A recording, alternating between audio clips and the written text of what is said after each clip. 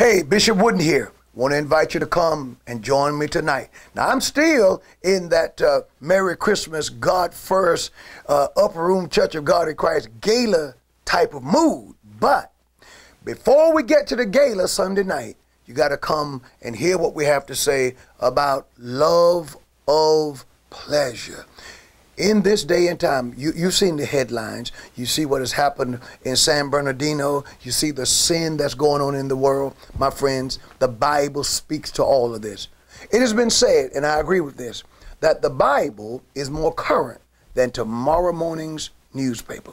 Come out tonight and hear what the God of the Bible has to say through his servant to you concerning the love of pleasure.